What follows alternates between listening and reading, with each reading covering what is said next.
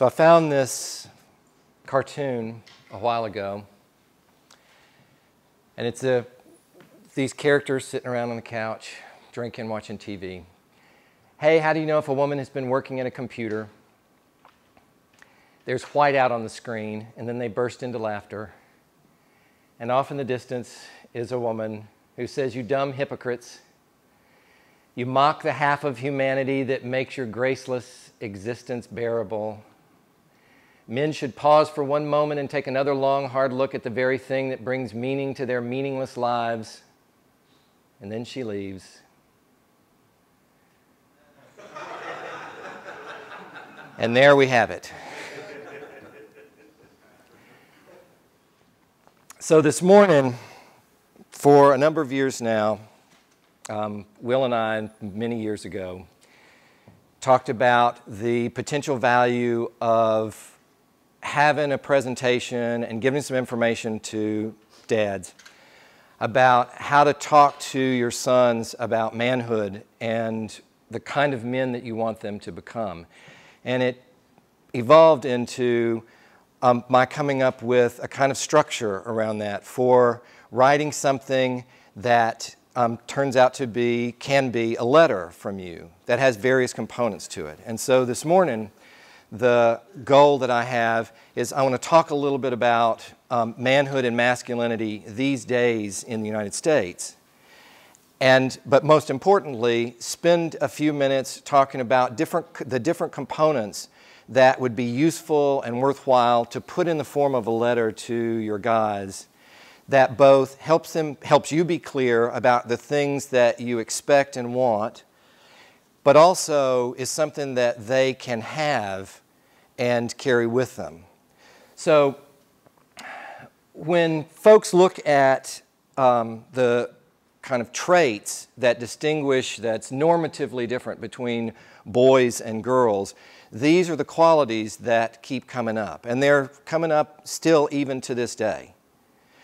The kinds of things that guys tend to demonstrate is they're more likely to be what's called instrumental, which is hands-on, kind of active doing stuff. Competitive, dominant, territoriality is a really big kind of dynamic issue. Toughness is an important quality that shows up, and there's a lot of emphasis on that. And individuality and independence. And for girls and women, there's more expressiveness, there's more of a focus on group cohesion, cooperation, mutual support, and intimacy. Not a surprise to most of us that these are the things. This is related to the kind of experiences that we have ourselves growing up as men. But it turns out that the nature of the miraculous, wonderful, incredible things that are going on in this modern age that make living better than it's ever been for the totality of humanity on the planet has ended up creating some difficulties for boys and men to figure out what manhood is supposed to be. And there are basically, the old-fashioned notion about that has got some real problems with fitting into how things are these days in our culture and society. There's a moving target, what I'm calling a moving target for productive work, and that is that the brute force, that need and value of muscularity that is a physical distinction between men and women doesn't matter anymore. Industrialization puts machines in place, and the technology makes that even more sophisticated. That the global economy is such that the people that you're competing with are now not your kind of neighbors and local folks. It's like all over the world. There is the free market economy, which means anything's open and everything is a go. That the modern employment model doesn't give you any kind of stability for being in a place, a company, a corporation, to kind of find your niche in that. It shifts across your lifespan. Just the sheer pace of change that's happening, especially now that the technological and electronic, computerized advances that happen in terms of greater and greater kind of exponential increases in computing power. equality, which is an absolutely vital characteristic of the kind of progression of human relationships and human civilization, has thrown the traditional view of manhood completely up into the air, because there's no longer this clear and absolute distinction that allows you to feel solid about the kind of identity that you have as a guy and as a man. That the sexual revolution has swept away all of the notions about what our roles are as men in terms of sex and sexuality and relationships. Consumerism means that the focus is on all of these things that you purchase and buy and possess rather than how you are and a way of being. That rather than having a focus on the becoming mature and adult, the idea of the kinds of things that are usually, traditionally, historically associated with being an adolescent, which is a lack of responsibility, a lack of commitment, a lack of integration into the community, has become this kind of ethos that's evolved. The feminist revolution means that now the competition has expanded to double what it was before. Not a bad thing for us as humans, but a complicated thing for us if you hold an old-style view of manhood and masculinity. The modern educational system actually is better designed for the way that girls and women learn than it is for men, boys and men. There's the whole notion about, in our culture, because of the beauty of the United States, where we don't have a singular, unifying, and often, in some aspects, oppressive cultural requirement that everybody be and believe the exact same thing. But at the same time, one of the values of that umbrella, cultural umbrella, is that everybody has a common definition about things. And manhood and masculinity is one of those that we've lost. And the thing that's been happening for a considerable time for us, again in the United States and then in the West, is that the transition to manhood, what actually will constitute having made it to being a man, doesn't exist. Okay, so these are the things that are kind of going on. Historically, what happens is that there are these models or exemplars or archetypes that we have used, people, humans have used, to kind of define and characterize, exemplify manhood and masculinity. The traditional archetypes that have been in place are the king, warrior, magician, lover. In an agrarian society, where the entirety of your life is spent on that particular property, where you're having to sustain yourself, a limited range of archetypes is a useful thing. When the scope of what you can do expands to almost anything, these old archetypes are problematic and they're very limiting. Then you have the notion of the range of stereotypes, especially here in the United States, traditionally, historically, and that is the genteel patriarch, which these days has kind of evolved into the CEO model. The heroic artisan, the self-made man. Great kind of concepts for how to be, but again, we've got three. And then we come to the idea of role models and who our boys are exposed to and who are being presented to them willingly or unwillingly by us as people to model and emulate.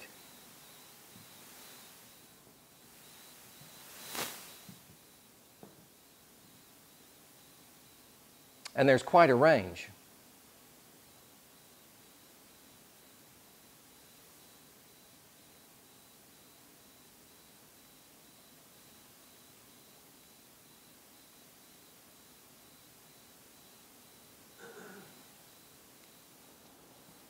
And as you can see, the folks that I put up here, except for the celebutantes, who I can't find a single reasonable example of, but in every other category, we've got good, positive role models, but also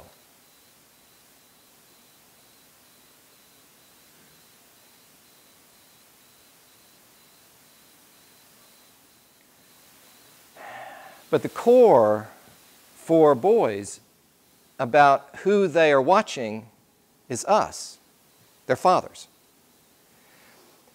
And that puts us in a position of then having to figure out what is it that we need to do and can do and should do to be able to kind of communicate these things.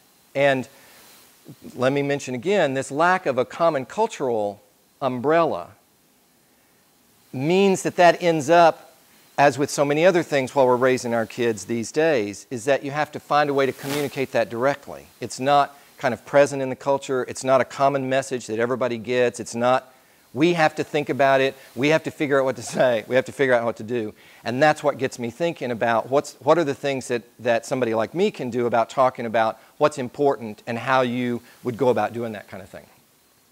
So what do guys need then? The love, support, encouragement, meaning, purpose, joy, connectedness, validation, because everybody does. This is not unique to boys and men. But it also turns out that as they're going to be searching, as we did ourselves, about what is going to constitute being a man, there needs to be some kind of definition. And the desirable thing, I'm going to make the case, that the desirable thing is that it's a way of being, a way of core qualities, rather than just how you act or how you appear.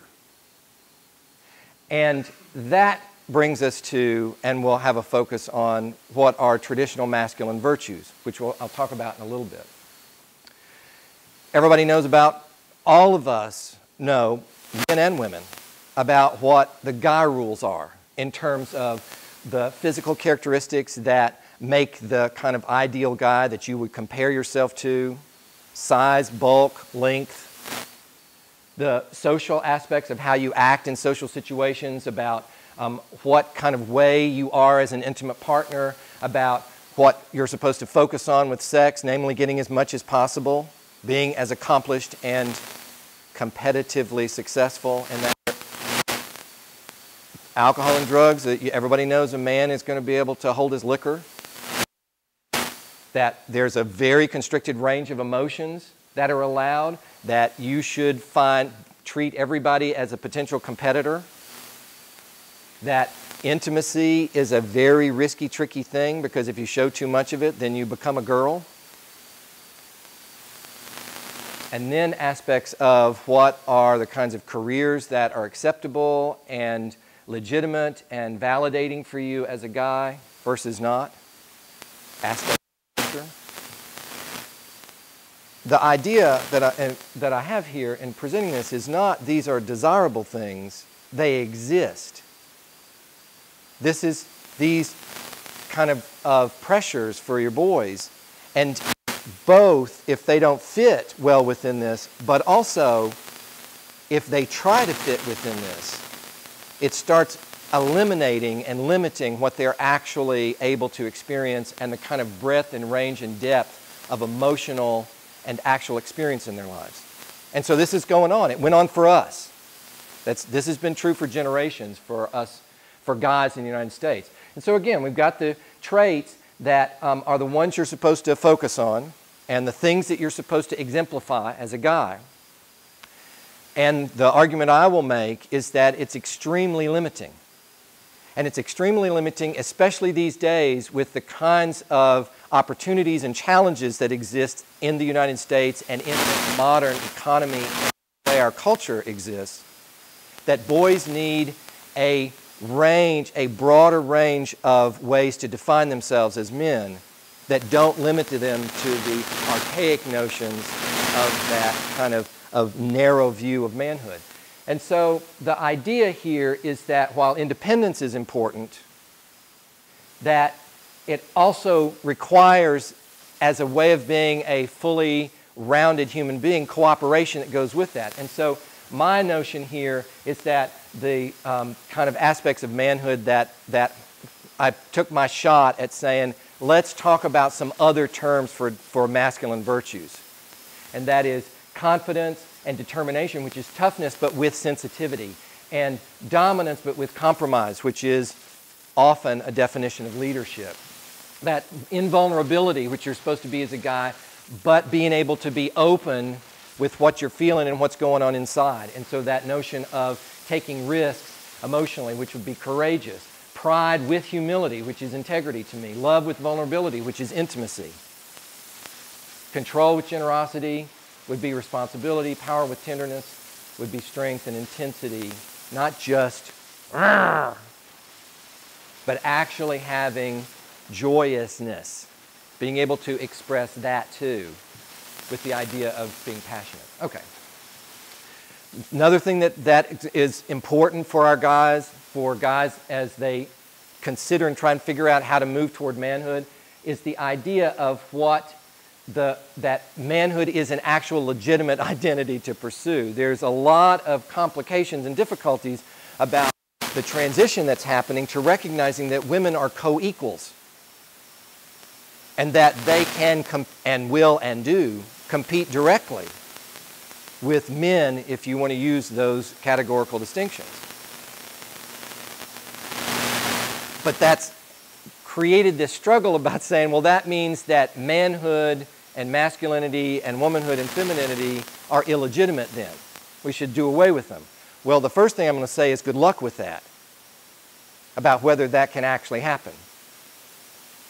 But the idea here is that it is legitimate because there are normative, a range of distinctions, and there is an identity that we have that includes our masculinity, femininity, our manhood or womanhood. In addition to lots of pressure and direction this comes from. And so it's not just its peers, but it's not just guys, but girls also will, frankly, at times try and constrain your boys about what is a real man because they're socialized in the same way. But somewhere they've got to get this view of manhood, and that manhood is a legitimate kind of admirable identity to have once you define and have a clarity about what the characteristics are of that. And that it's not a zero-sum game. That if you have manhood, then men, by having identity as men, means that women suffer. That they don't, if one's up, the other's down. And you can't have people have equal opportunity as men and women.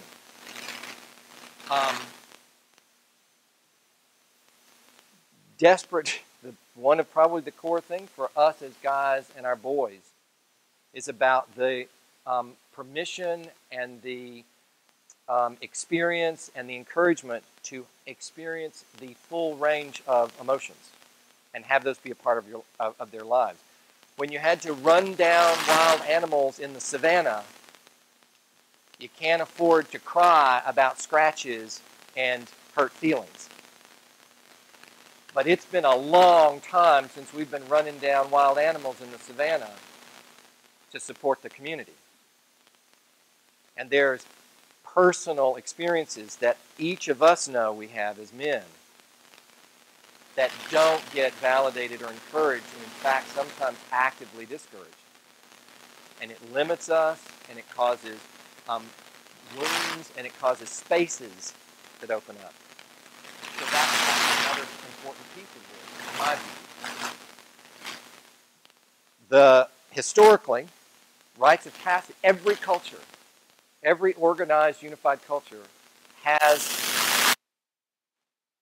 a rite of passage for boys to be identified as moving into their roles, official roles.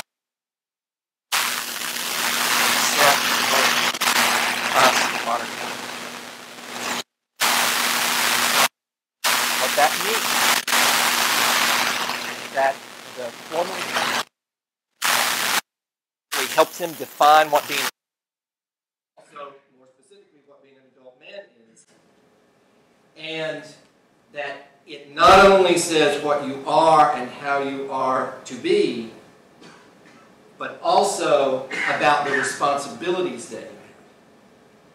So it's not just about I can now feel more firm in my own sense of self, but it also makes it clear to me what I'm supposed to be doing to contribute and to support the community as a man.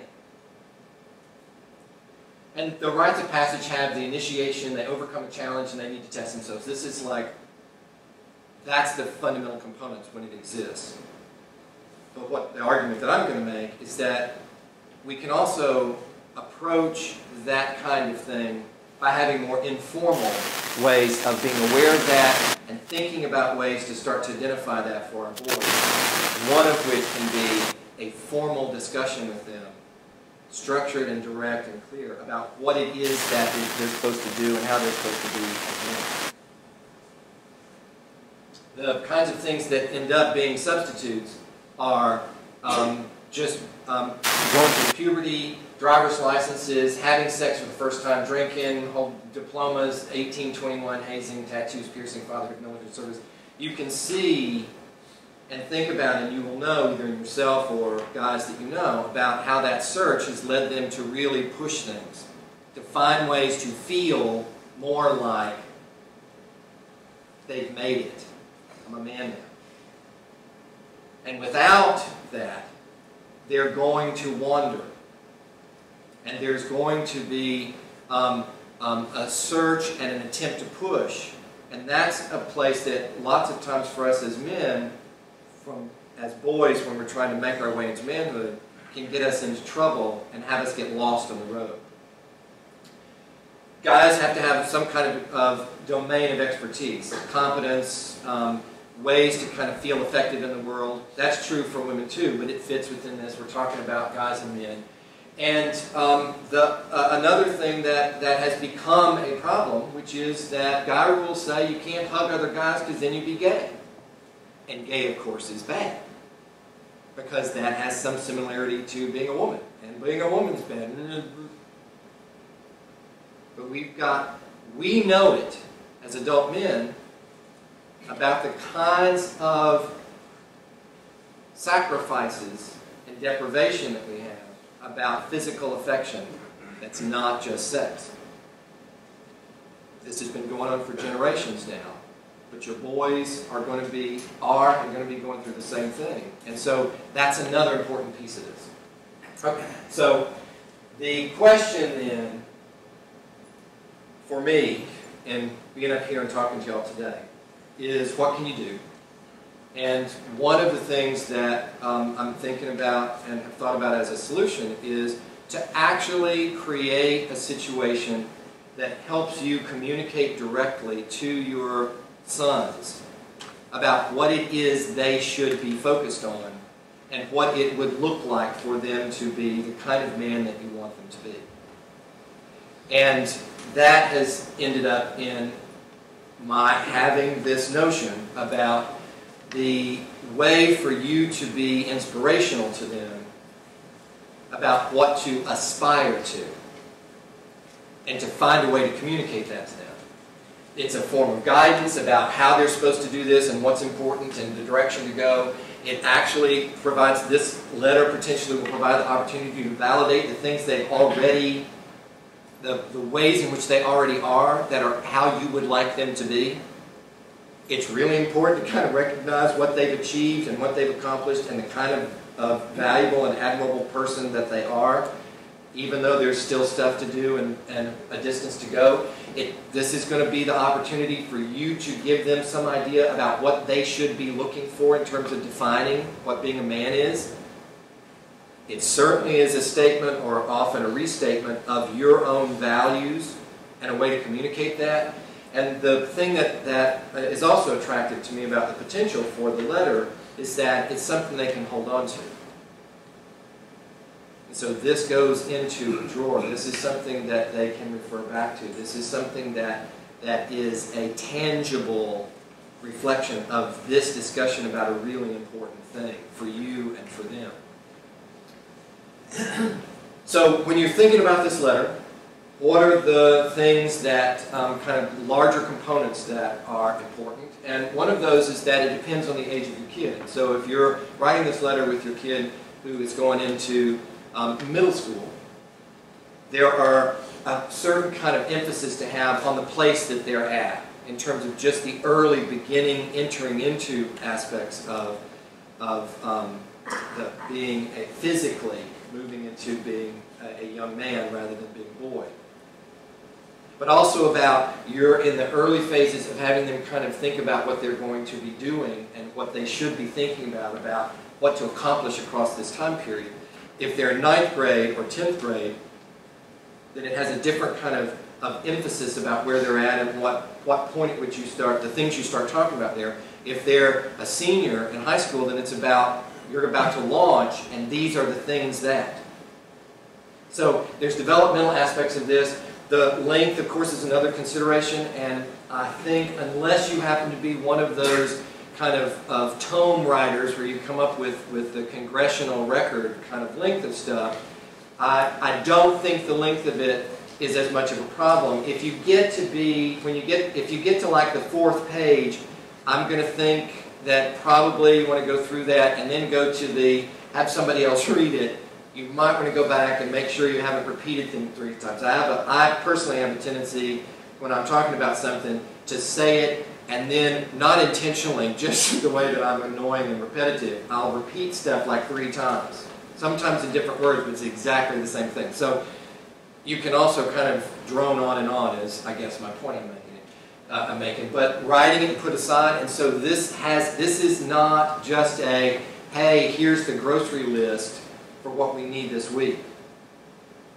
The concept here would be, this is something that you hope and desire that your kid will keep and have and look back on and remember.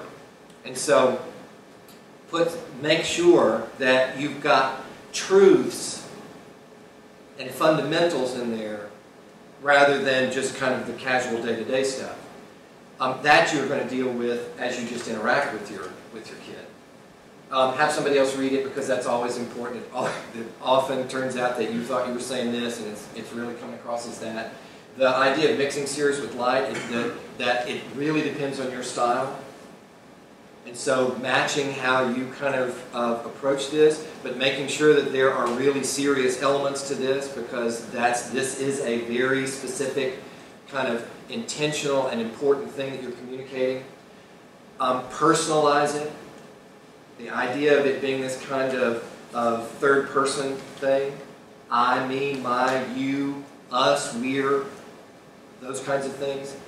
And the final thing about this is that while there is deep and significant value to you as a father to be communicating this, as men, as boys and men, we get the information about masculinity and manhood from girls and women too.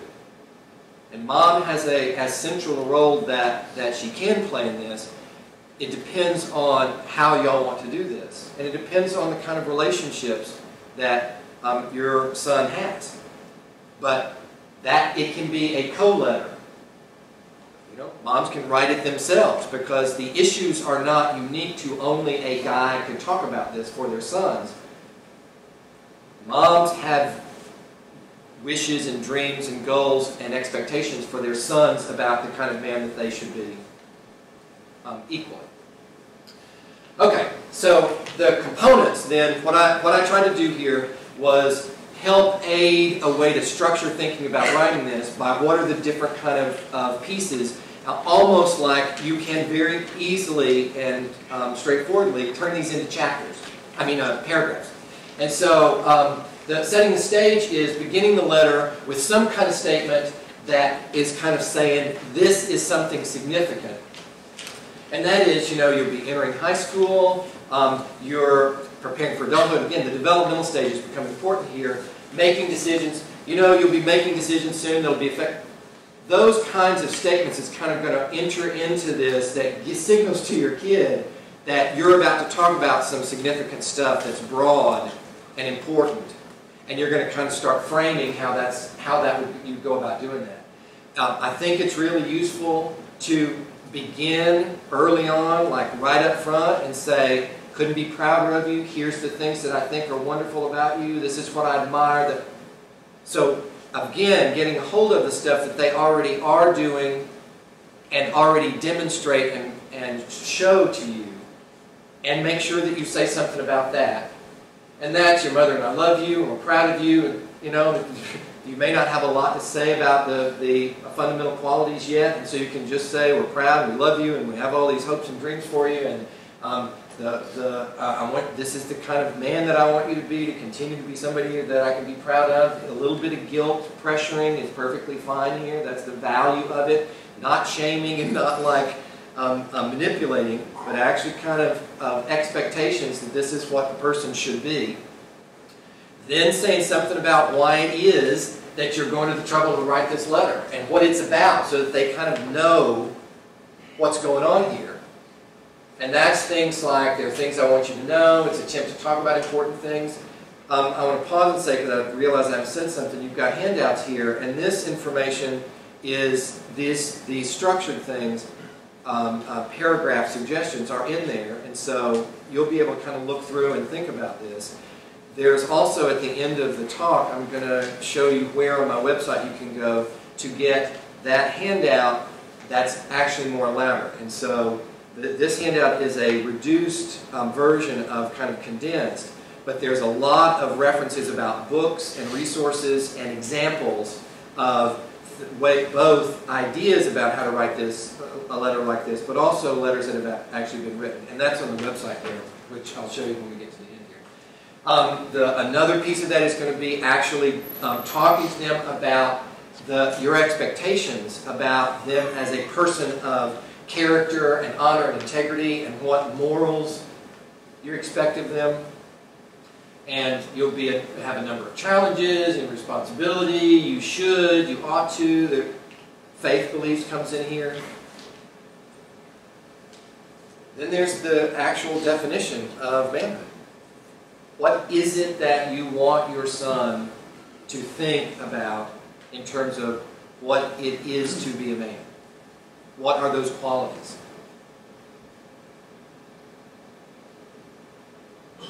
And one of the ways that you can end up talking about that includes what are the qualities for being a man when it comes to being a friend, and being a husband or partner, and being a father, and being a son or family member, and being an employee or student or a citizen or a neighbor.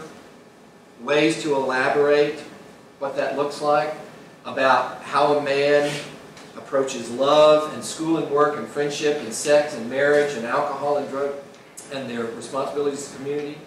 Those things that are both the qualities, the virtues, but also, and it would look like this in these different domains of your life. It's really important, I think, to make sure that you put in some kind of reference, some kind of discussion, some kind of information about what do you do when things get tough, and especially if you fall short or screw up. Because that's as important as how to just be always the right kind of man. You'll make mistakes when you face challenges. This is what I hope you will do. Not, I hope you'll never fail or never fall down or never fall short. But this, when you do, this is also part of being a man. And then there's the notion to communicate that's crucial, which is you yourself are making a commitment to him. That you have a stake in this, and that you have a place here, and that this relationship is a fundamental part of your life and his life, and that you're committed to it.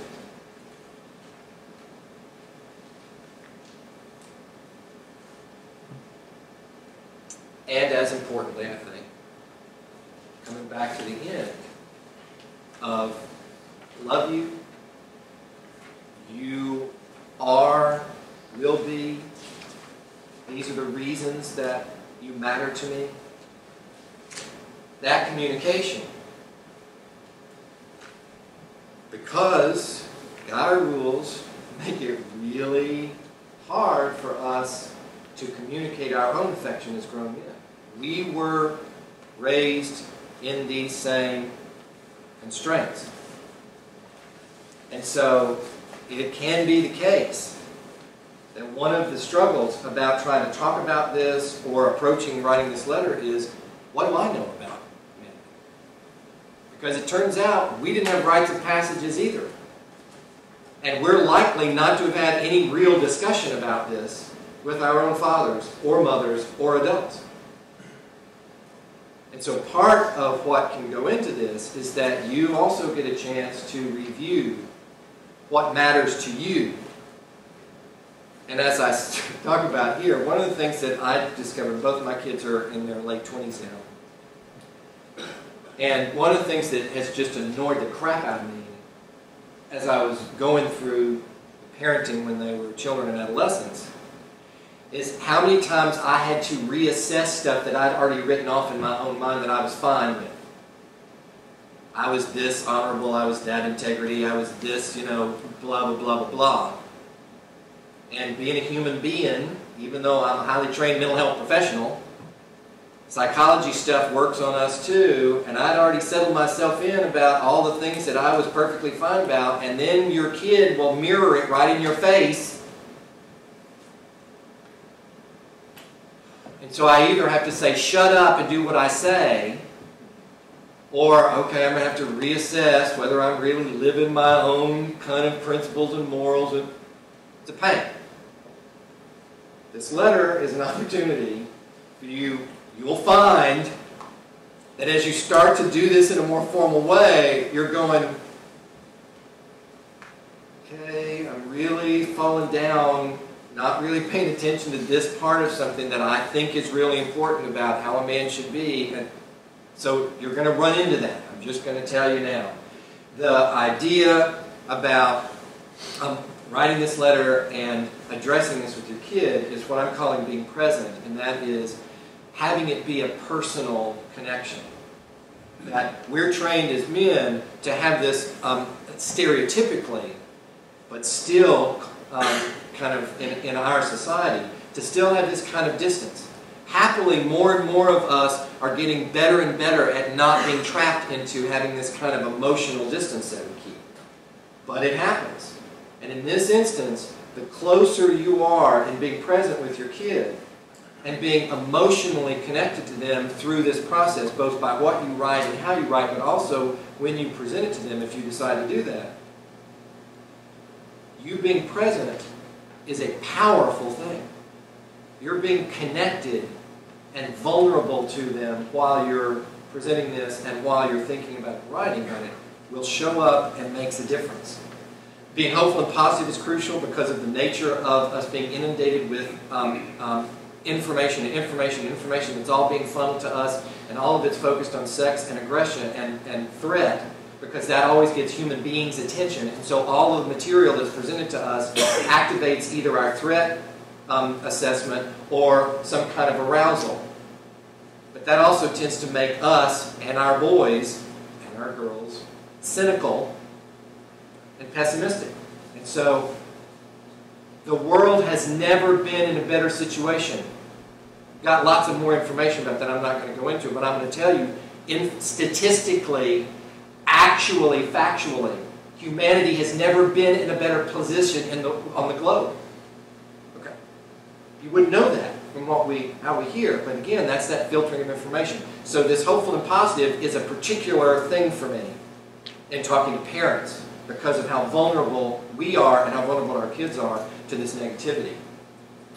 And then it's going to be, Will's going to say something about this, which is the ceremony that is going to be the opportunity that you'll have to come here and have us get together. And I've got a presentation for teenage boys about manhood and masculinity. And what I do is talk about the issues, and then in that talk, I stop at the point that the definition for what a man is, I don't provide that. At that point, you have the opportunity in that space and in that time to deliver the letter to your son. The setup has been, here's the things that are important to figure out that you need to know something about and figure out how to be. And you will then be defining for them as an opportunity to do that. So it's a way for the fathers for men to be together in a situation where you're communicating that to your son. It's a communication that all of us as men have these views, and this is an important thing. So that's an opportunity that we've done before, and folks, there are folks who found that helpful and useful. I love this characterization of like affection between men. There's these formal things that we have to do. What I wanted to show you about is that on my website, which is drjameswellborn.com, on the public speaking tab, which the first page looks like that, you'll go down and you'll see this right here, the father to son starting off the road to manhood. And right here, here is the handout for the presentation. That's where you can find a copy of this handout that has even more than what you've got in that handout for the sake of space and time. On my website, there's drjameswellborn.com, there's a survey, and that survey is located here under appearances. But if you would take the 3 to 5 minutes to fill that out about what you thought about this talk and have feedback about that, I would really appreciate that. And then here's lots of different information. I've got my Dr. James Wellborn site, which is where I put most of the things that I'm writing. I do blogs and kind of information. Almost all of that writing is for parents of teenagers. And there's all kinds of stuff there. And there's a backlog of things with topics and all that kind of stuff. So there's all that information there. But there's also on the James G. Wellborn PhD site, which is my original site, which is the private practice tab in the Dr. James Wellborn site. But in the James G. Wellborn PhD site, I have massive amounts of information on parenting for parents. And I also have massive amounts of information for teenagers. And so you can go and find information about all different kind of websites, all different kind of book resources, all kinds of other things that I originally had that for clients. And so it covers not just regular stuff, which is mostly what my parenting writing is about, regular parenting issues. But this site has regular parenting stuff and depression and anxiety and trichotillomania and all of just a whole range of things that you could run across or want or need information about. And that's a website that I maintain, I put together. Those sites are ones I've seen and that I enter myself into that, which means some of them are broken because I haven't gone back to check whether they're still active. But the point is, that is a very personal thing that I'm the only one who puts information on that site. So I've looked at all the stuff that's on there. That's the blog under the articles tab where I've got parenting stuff. And then I have a newsletter that pretty much once a month I put out, and that's almost all of it's about parenting stuff. It's also got some suggestions about things to do as a family and movies you can watch together and why they would be thematically interesting, that kind of business. All right, gentlemen, this is what I have brought to talk about. You've got the handout there. We've got a date coming up. If you want to, Will's going to come up and close us out. I really appreciate you having me. I thoroughly enjoyed doing this. It was good to be able to talk to you.